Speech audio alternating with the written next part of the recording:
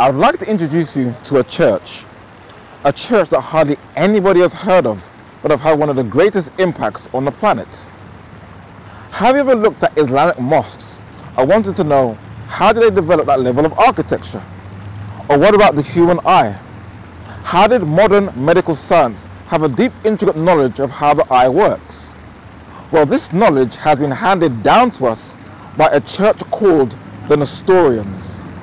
And in this study, I'm going to take you into the past and back into the present and look at a church which kept the biblical seventh-day creation Sabbath and look at the impact they've had on the modern world.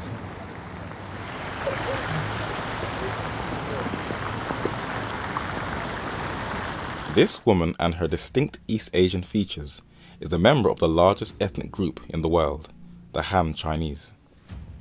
China has the longest continuous history of any country in the world, with the oldest and most widely continually written and spoken language in the world, that the Jesuits called and named Mandarin. What is little known is that China invented paper, gunpowder, tea, the folding umbrella, and porcelain, and has been able to preserve its culture from any outsiders ransacking its beautifully designed pagodas. People from all over the world are fascinated with the Chinese culture, for they have the only known vegetarian beer on the planet, called the panda, that is kind of on the verge of extinction. The Chinese introduced to the West silk from the silkworm and the silk moth via the famous Silk Road. It has the largest burial of figurines called the terracotta soldiers that the emperor at the time had them carved, believed would assist him in the afterlife. That is 8,000 figurine soldiers that are buried. China has the biggest ancient architecture, the longest wall in the world that was built to protect the Chinese from outside invaders, the famous Great Wall of China that is around 2,300 years old. It is an architectural wonder that just blows the mind.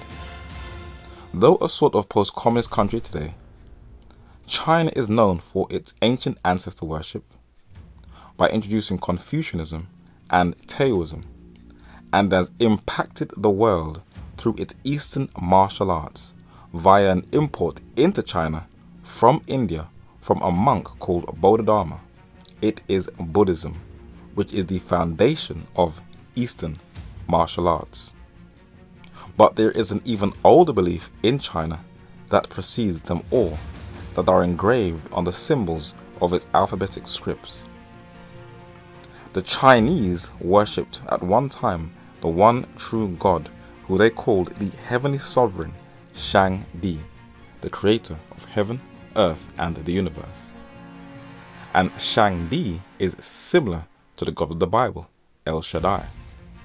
And at the famous Temple of Heaven in China, from the earliest times, China had a sacrificial system where the emperor would offer a border sacrifice by burning a bullock on the altar to Shang Di on behalf of the nation. And not only does this come from the days of Noah, but some of the earliest Chinese symbols, such as create, showing their belief in creation, the flood that destroyed the majority of the inhabitants of the earth, and the word boat, that is a combination of vessel, eight, and people, shows the story of Genesis has been preserved in the Chinese culture. This history was to be reintroduced during the Tang dynasty under its second emperor Taizong, who allowed missionaries from Persia into his country that enriched the Chinese culture, making it one of the most prosperous times in Chinese history. According to the London Guardian newspaper in 2010, Christianity first came into China via the Nestorians in the Tang dynasty in the 7th century. This is how Emperor Taizong described the Nestorians. The way has more than one name, and wise men have more than one method. Knowledge is such that it may suit all countries, so that all creatures may be saved. The virtuous Aloe pen came from afar, bringing books to our capital. It is the salvation of living creatures, the riches of mankind, and it is right that this teaching should spread freely through the world. These are the words of the 7th century emperor concerning Nestorian Christianity. This artifact from the Tang dynasty is inscribed with 2 languages, Chinese Mandarin and the Northern Semitic dialect, Syriac Aramaic, the language of Jesus and formerly the language of the Neo-Assyrian Empire, and was once used throughout the Fertile Crescent. It was Sir Mark Aurel Stein, a Hungarian-British archaeologist known for his discoveries in Central Asia, who resuscitated the Nestorians who were once almost lost in oblivion, when he hooked up with a Taoist monk and abbot and keeper of the now famous Mongeo caves, Wang Yuan Lu, and inside of that caves, locked up for hundreds of years, were thousands of manuscripts of Buddhist and Nestorian Christianity, written in several different Eastern languages, and the French sinologist Paul Pelliot deciphered these ancient scripts and found a heavy Christian presence in the ancient Tang dynasty. The Diamond Sutra, a Buddhist manuscript now in London's British Library that was discovered in that cave, is the earliest complete survival of a dated printed book. And also in the British Library and discovered in that cave was a star map, the first known graphical representation of stars from ancient Chinese astronomy, also dated to the Tang dynasty. But in these caves was not only Nestorian manuscripts, but a mural or painting of Nestorian Christians who were worshipping God freely in the peaceful reign of the Tang dynasty. But there was an even more priceless artifact that was early discovered in China. When the Jesuits arrived in China, the Chinese Mandarins were more than eager to learn new knowledge from these Western intellectuals. They were not fully aware of the geopolitical strategy of the Sons of Loyola, but these Jesuits thought that they were the first missionaries to come into China. Unbeknownst to the Jesuits at the time, they were preceded by the more primitive Church of the East. They were 9 centuries too late, and the Jesuits became aware of this when they found the famous Nestorian stele dated back to the Tang dynasty that was erected in 781 AD. It is written in nearly 1,900 inscribed Chinese characters and approximately 70 words and 70 personal names in Syriac. In the famous volume of works by English Assyriologist Sir Austin Henry Layard in the 19th century, this brilliant intellectual said that the celebrated inscription of Si Ganfu, which was seen by Jesuit missionaries in the year 1625, gives many particulars regarding the state of the Chaldean church in China from AD 620 to 781. But what was actually engraved on that stone, as it has now been deciphered and can be read into English? We shall look at just at an excerpt that has been documented by a 19th century French Catholic priest in his book Christianity in China, Tartary and Tibet. It reads, "We worship 7 times a day." But something is even more interesting, for it continues to say that on the 7th day we offer sacrifice after having purified our hearts and received absolution for our sins. This religion, so perfect and so excellent, is difficult to name, but it enlightens darkness by its brilliant precepts. It is called the luminous religion.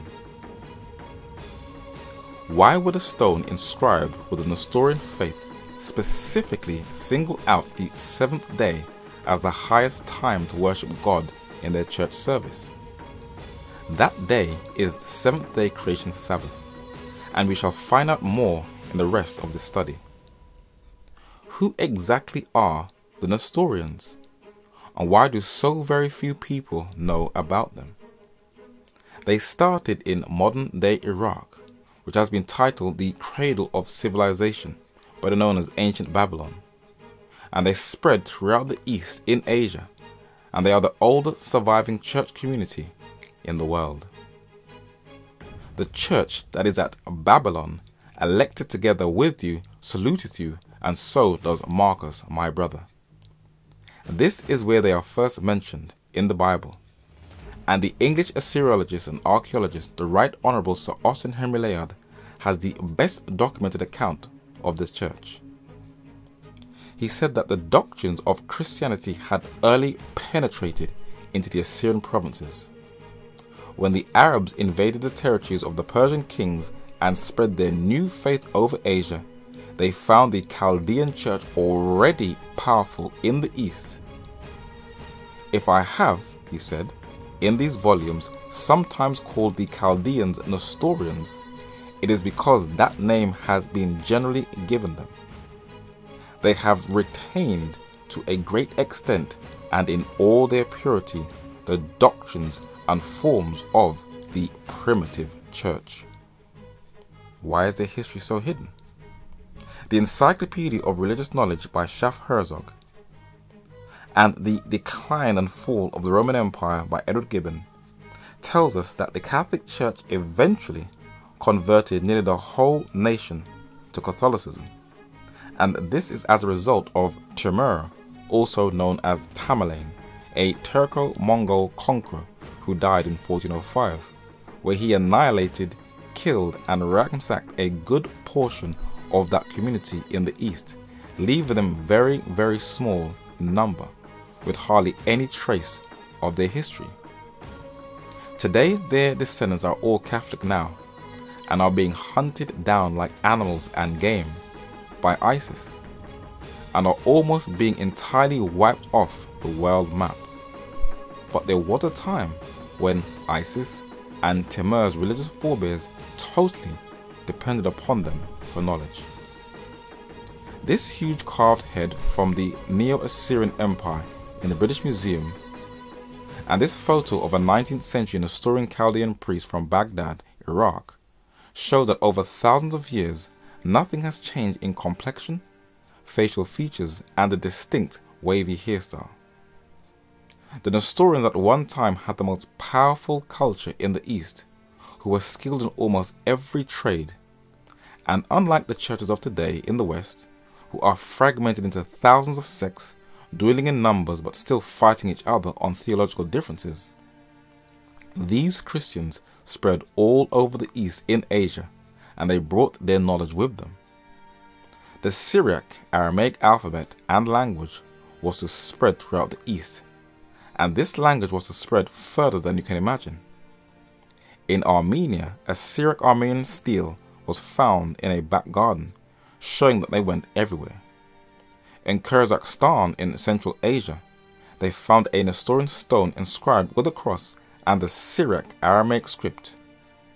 And the Sogdian script, a language used in Iran, is also derived from the Syriac Aramaic script. And the Uyghur alphabet, a Turkish people, is developed from the Sogdian, and out of that alphabet came the Mongolian alphabet that was given to that nomadic tribe. The Mongolian alphabet was received from the Uyghurs, a Turkic people in the 13th century. The latter took it from the Sogdians, an Iranian people.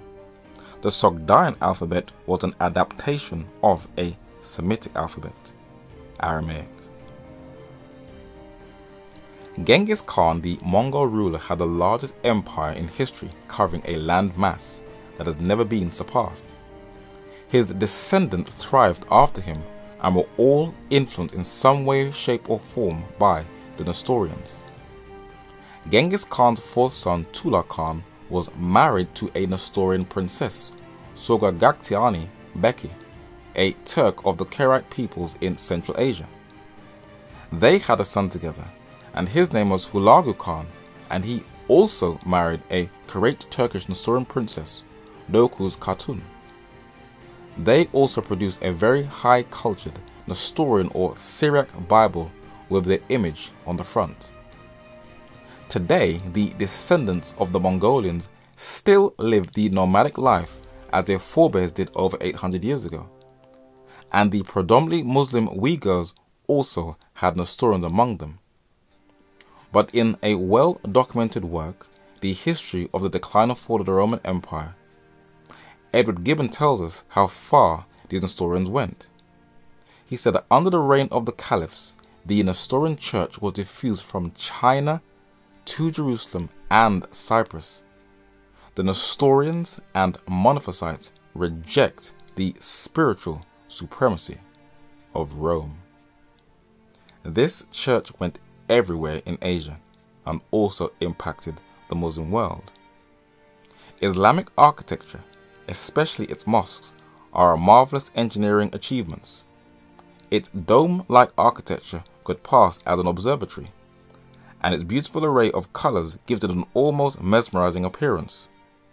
But it was not original. It was all borrowed from cultures that already existed in the lands Muslims conquered. This is a mosque in Turkey with its 4 minarets. But when you pan across, it is modeled after an even older building in Turkey that has been the model for Islamic mosques and also precedes Islam. It is the great cathedral of Hagia Sophia that took 5 years, 10 months and 4 days and was completed in 537 AD under the direction of 2 architects from Asia Minor, where the ideas of longitudinal and centralized building were combined in a wholly original manner. In Syria, the early churches and their dome-like architecture dated to the 5th century AD, and the interior of these basilicas is where Islamic architecture borrowed its style from. And its neighboring country, Iraq, its oldest or one of its oldest monasteries, dated to the 6th century AD, is the famous St. Elijah Monastery, with the dome-like architecture that was incorporated into Islamic architecture. But unfortunately, recent satellite imagery has confirmed that in December 2015, ISIS blew up this religious monument, leaving no trace of this early architecture that makes it even harder to authenticate Nestorian history. But as Edward Gibbon said, the Nestorians went into Cyprus, that is in southern Europe. And the Famagusta church in Cyprus, dated to 1350 AD, shows the dome-like architecture that was a trademark in Nestorian art. It can also be found in churches in Armenia, some that have preceded Islam and others that have succeeded Islam, where the interior looks like the interior of mosques in Spain. And in Kazakhstan in Central Asia, Nestorian architecture is still visible in Tash Rabat, a building that looks like it is in the middle of nowhere in the mountains. Muhammad Alim Khan was one of the last surviving descendants of Genghis Khan. His mausoleum and the architecture in his native Uzbekistan shows the clear influence of Nestorianism on the Islamic culture. The Right Honourable Sir Austin Henry Layard said, "The union of early Christian and Persian art and architecture produced a style too little known and studied. The architect or the traveller interested in the history of that graceful and highly original branch of art which attained its full perfection under the Arab rulers of Egypt and Spain should extend his journey to the remains of ancient Armenian cities far from high roads and mostly unexplored. He would then trace how that architecture, deriving its name from Byzantine, had taken the same development in the East as it did in the West, and how its subsequent combination with the elaborate decoration, the varied outline, and tasteful colouring of Persia had produced a style termed Saracenic, Arabic, and Moresque." The 1001 Inventions is about Al-Hazen, an Iraqi-born Arab scientist who lived in Egypt, where the Islamic world was given an opportunity of showing their contributions in the development of the modern world, especially in the field of science. And in a tense time of East versus West that has dominated the 21st century, men are not shy of defending Islamic science and its influence on the West. The beauty of Islam, when people were, living in the Dark Ages, the Muslim civilization was at the forefront of material development.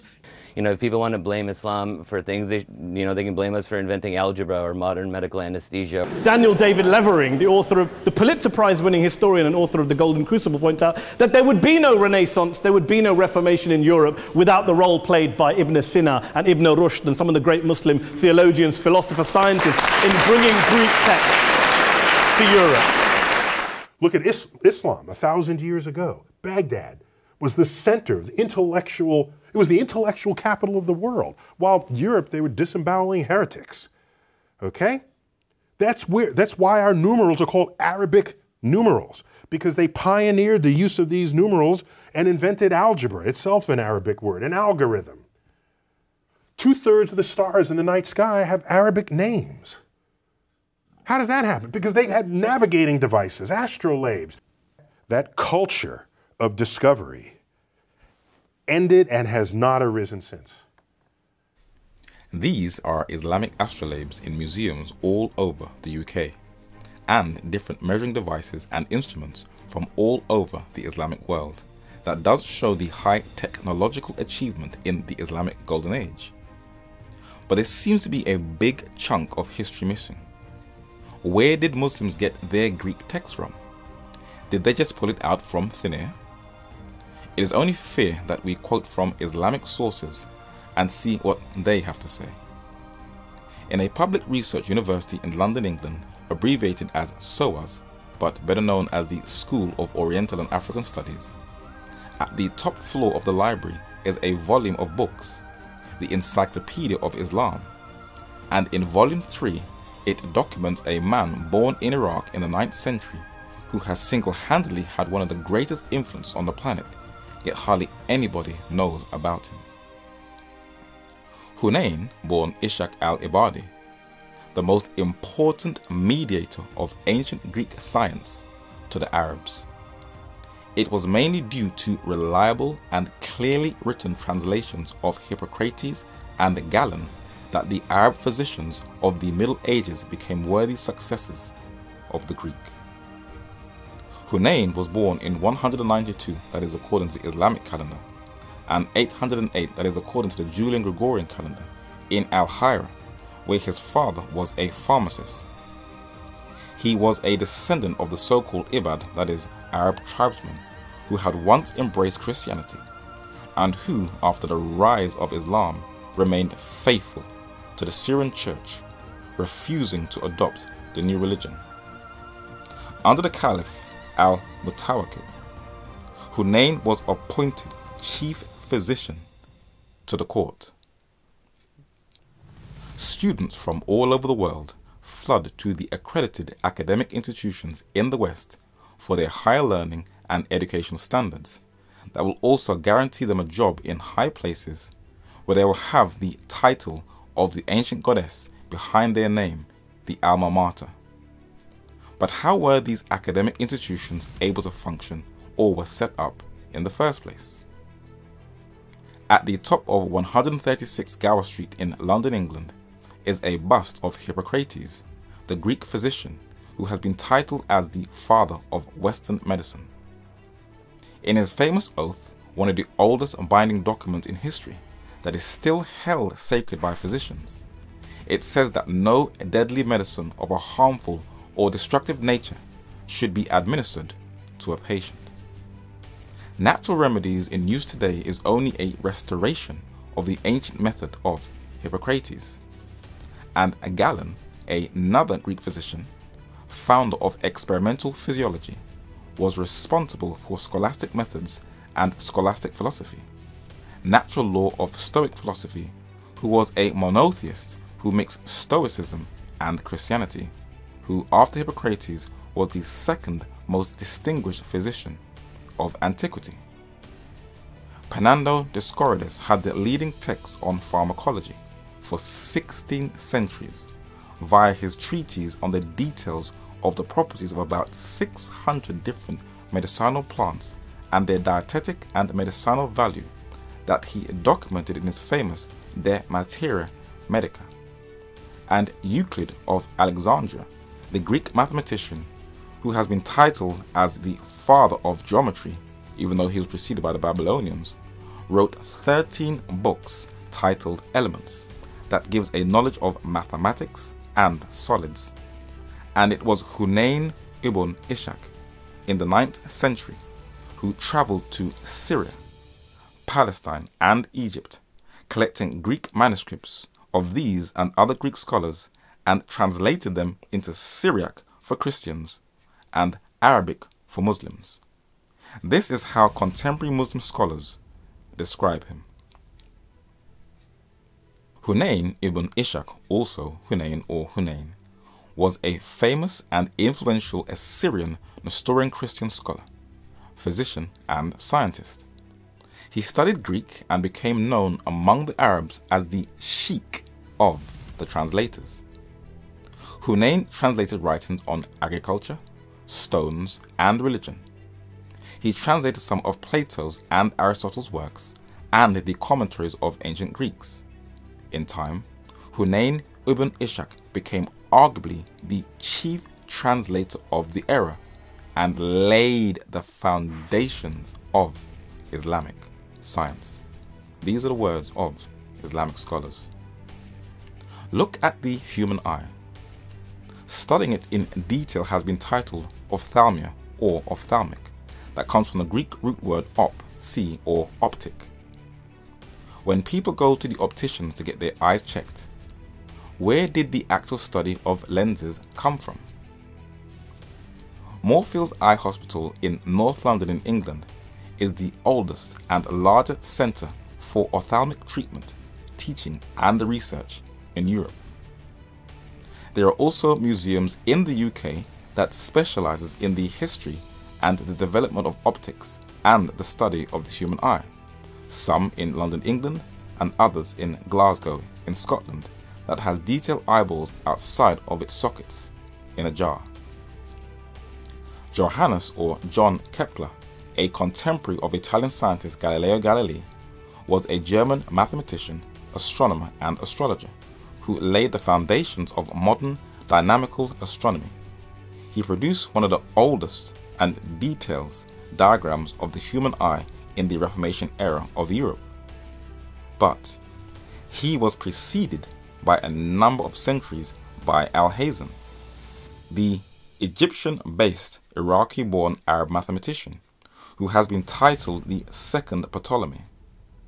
And this is what helped Islamic physicians to do successful operations on the human eye when conducting experiments in the field of ophthalmology. But Alhazen was preceded by the famous Nestorian in one of the hardest books to obtain, the book of the 10 Treatises on the Eye by Hunayn ibn Ishaq.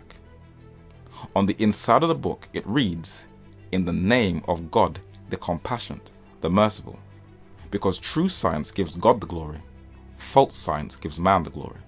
And this is the oldest diagram of the human eye in the world. And it was by Hunayn ibn Ishaq, the Nestorian Christian, that he himself said he got from Hippocrates. And through a very in-depth study of the human brain and its connection to the human eye, Hunayn ibn Ishaq said, "Now the eye is both a sensory organ and therefore it is controlled by 2 nerves from the brain." So today, when we have our eyes checked to test our vision by the opticians, or if we have to undergo an operation or a laser scan, if there is any damage done to one of the most important parts of our body, credit should be given to the Nestorian chronicler Hunayn ibn Ishaq. But that is not it. It doesn't just stop there. There are hospitals all over the world, and many of them are highly credited for their medical expertise and life-saving operations. It must be quite stressful when you have another human's life in your hands, and one false move can remove another human being off the earth. But how did hospitals develop? On the official website of London Science Museum, it gives a history of hospitals beginning in 4000 BC. As you scroll through, it mentions European hospitals, Islamic hospitals, but no mention of the Nestorian Christians of the East. In the Islamic Golden Age, they achieved some powerful breakthroughs in the field of medicine. but Muslim scholars bravely tell us who actually taught them. The Nestorians and their school and hospital were treated with great respect by the Muslim conquerors. Describing the school and hospital in Jundi Shapar, the Arab historian Ibn al-Kifti had this to say: They, the physicians, made rapid progress in the science, developed new methods in the treatment of disease along pharmacological lines, to the point that their therapy was judged superior to that of the Greek and Hindus. Furthermore, these physicians adopted the scientific methods of other people and modified them by their own discoveries. They elaborated medical laws and recorded the work that had been developed. During several centuries, the school and hospital, or the Bimaratista, as it was called in Persia, held first place in the world of medicine and science. It was from among their students that Persia, Iraq, and Syria recruited their physicians. But the Muslims were not the only ones to benefit from the Nestorian physicians. The whole of the East gained from their medical expertise, and Kublai Khan, the 13th century Mongol ruler and grandson of Genghis Khan, who entertained Marco Polo in his kingdom, knew how beneficial the Nestorian physicians were to his empire. In a work written by two Nestorians of Uyghur origin in China in the 13th century, titled The Monks of Kublai Khan, translated from Syriac into English by Sir Ernest Alfred Wallace Budge, the keeper of the Assyrian and Egyptian antiquities in the British Museum, it reads that Kublai Khan was especially anxious to attract Christians, example the Nestorians, to his country, where he found their medical learning and great business capacity of much benefit to his subjects.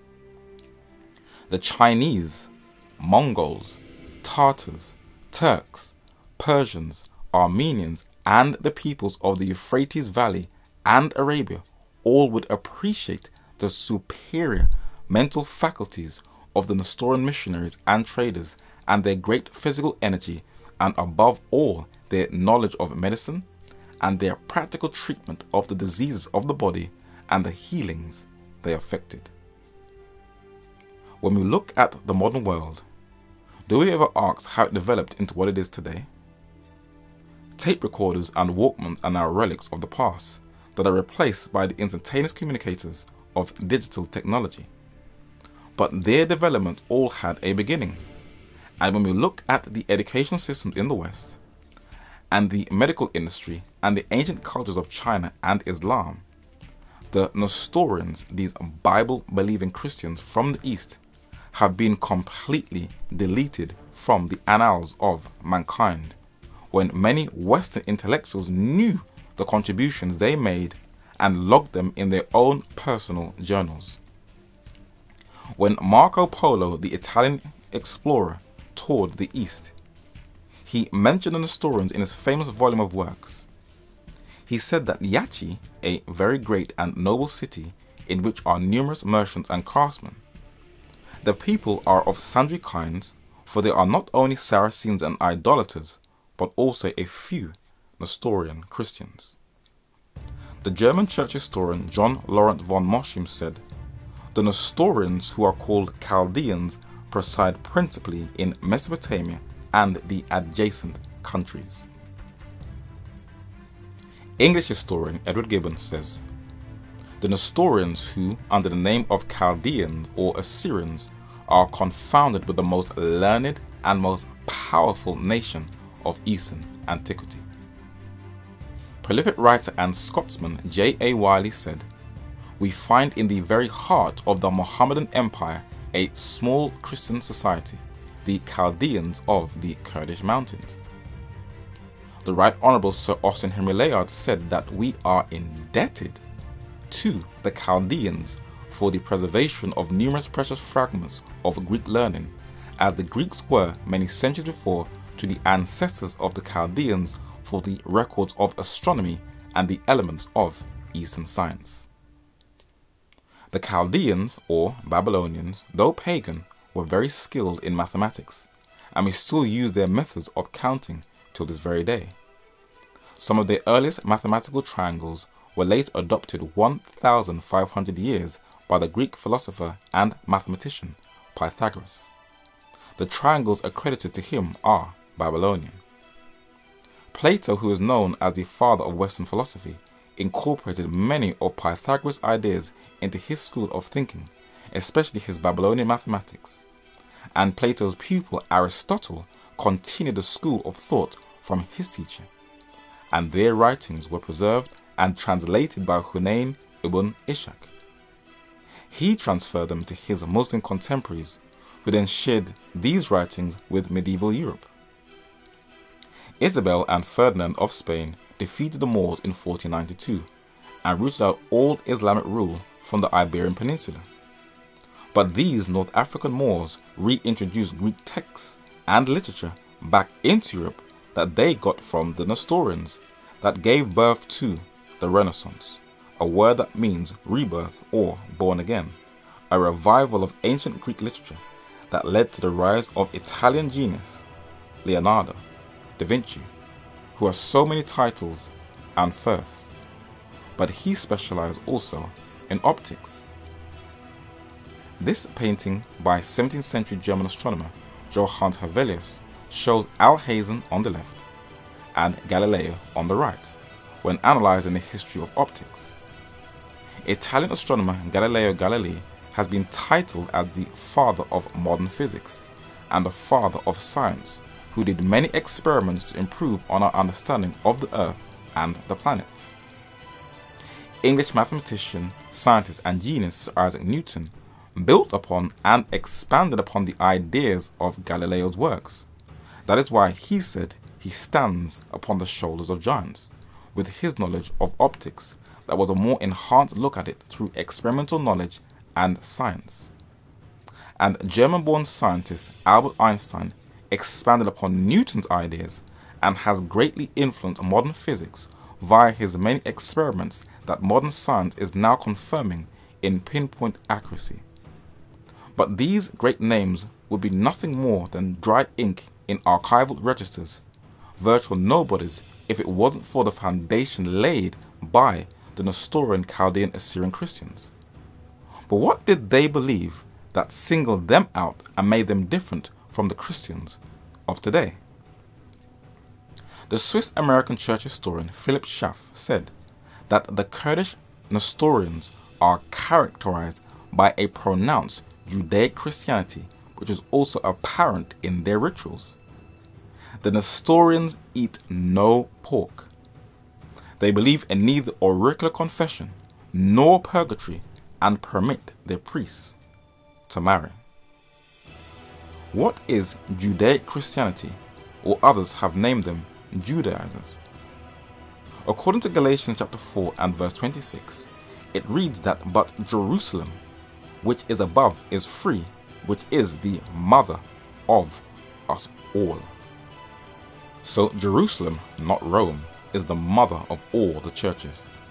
And when Paul was addressing the Gentile Greek community in 1 Thessalonians chapter 2 and verse 14, he said that for ye, brethren, became followers of the churches of God, which in Judea are in Christ Jesus. For ye also have suffered like things of your own countrymen, even as they have of the Jews. So the early apostolic church was modeled on the Judaic or Judean pattern, and any Christian labeled a Judaizer is closer to apostolic Christianity than the so-called modern-day mainstream Christianity. The Right Honourable Sir Austin Henry Layard is one of the fathers of the archaeological science called Assyriology, when he wrote about the Nestorian Chaldean-Assyrians. This wasn't data he collated from books, but he spent quality time with them in Iraq and obtained first-hand knowledge of their culture, church, history, and biblical faith. Ebed Jesus, a Chaldean who wrote in the 14th century, asserts that the Orientals have not changed the truth, but as they received it from the apostles, so have they retained it without variation. the profession of faith adopted by the fathers of their church and still repeated twice a day by the Chaldeans differs in few respects from the Nicene Creed. On Wikipedia, the churches that follow the Nicene Creed are Roman Catholicism, Eastern Orthodox, and most Protestant churches. So how did the Nestorians' belief differ than mainstream churches of today? It reads, "We believe in one God, the Father Almighty, creator of all things which are visible and invisible, and in one Lord Jesus Christ, the Son of God, the only begotten of his Father before all worlds, who was not created, and ascended into heaven, and sitteth on the right hand of his Father, and is again to come and judge the living and the dead. We acknowledge one baptism for the remission of sins, and the resurrection of the body, and the life everlasting." The refusal of the title of Mother of God to the Virgin, which the Chaldeans still reject. But Layard noticed something peculiar about their faith. He said that on the Sabbath, no Chaldean performs a journey or does any work. Layard was preceded by a missionary who wrote a book in 1841 claiming that the Nestorians are one of the lost tribes, and guess why? The narrator Asahel Grant said, "On the plain there is much desecration of the Lord's day, but can the execution of the Mosaic ritual regarding the Sabbath by the independent Nestorians be accounted for in any other way than as a remnant of Judaism? Because they kept the biblical creation Sabbath, they were mistaken as one of the lost tribes of Israel." Interesting. When analyzing the Nestorians, the narrator has observed the striking similarities with his own faith, such as the belief in the second coming of Christ, the first resurrection, and eternal life. Abstinence from pork, like the Ethiopian church also. One baptism by immersion. Totally rejecting the spiritual supremacy of Rome, and the belief in the seventh-day creation Sabbath. What is the Sabbath? The Sabbath is a time when the body unwinds and benefits from physical rest. The mind should also unwind and get physical rest, where it should be a time to reflect and have full communion with God. It is the best and most convenient time for the family to come together and share their pains and their joys and their frustration with each other.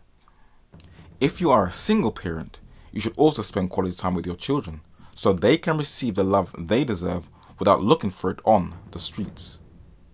It should also be a time spent in deep prayer and in nature, either on your own or with friends or family, where you can have a deeper appreciation of what God has created in the 6 days.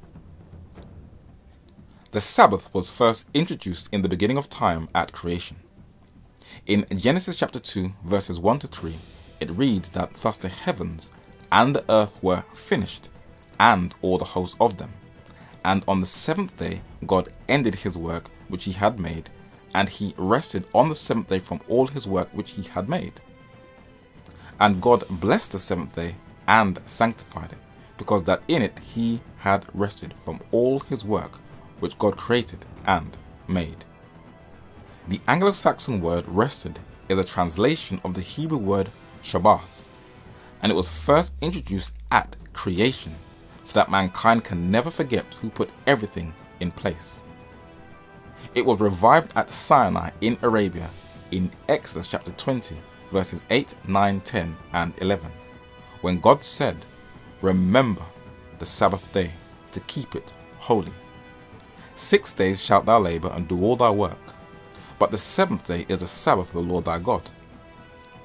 In it thou shalt not do any work, thou, nor thy son, nor thy daughter, thy manservant, nor thy maidservant, nor thy cattle, nor thy stranger that is within thy gates.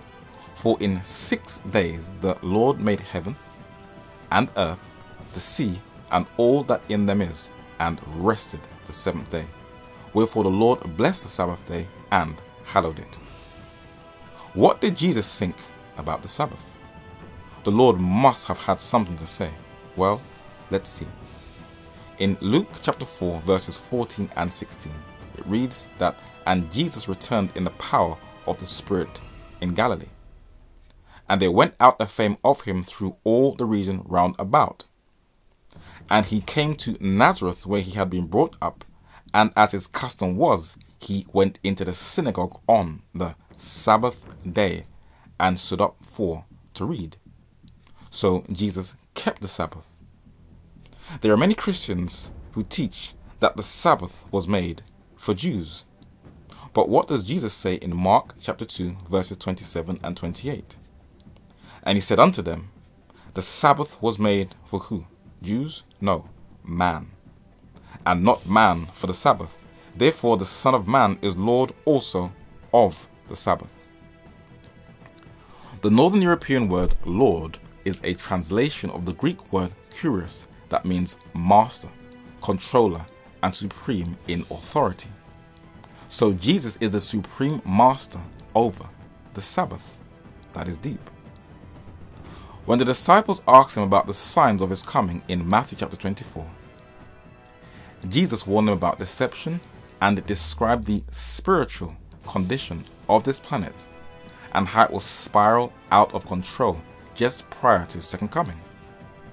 But there was something distinct Jesus said about last day's persecution.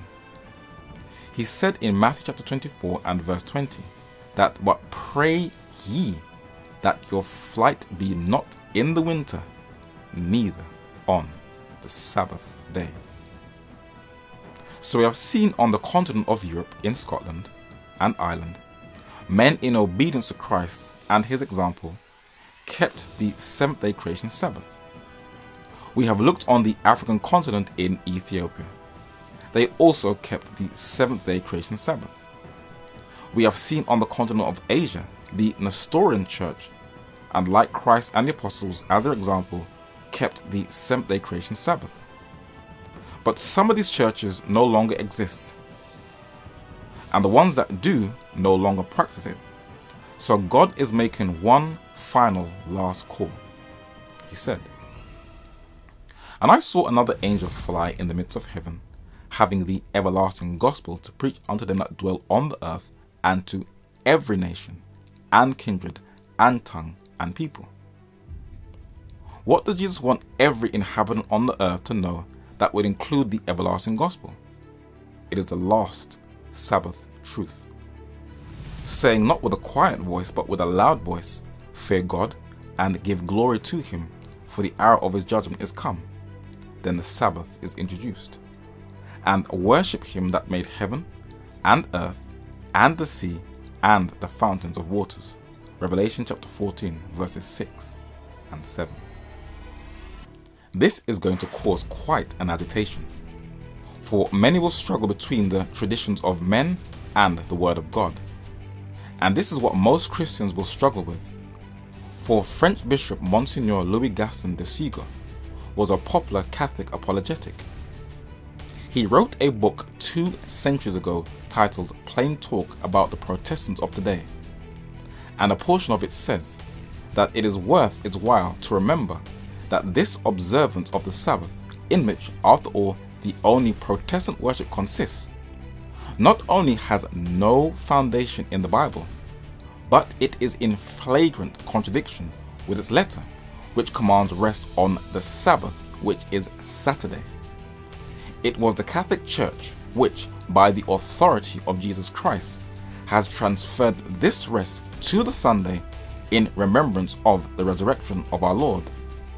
Thus, the observance of Sunday by the Protestants is an homage they pay, in spite of themselves, to the authority of the Church. Very powerful statement. We shall find out more about the seventh-day creation Sabbath in a study titled Lost in Time. Feel free to subscribe to the Even at the Doors YouTube channel, where you'll receive regular videos. And you can follow us on Facebook and Twitter by clicking on the links below. I would just like to thank all those who have sent donations that have kept this ministry afloat. And if you would like to continue to support this work, also click on the link below. If you would like to see this work spread even further, you have permission to distribute this video for non-commercial or commercial use on the condition that you do not add or take away from the content of this study. Thank you.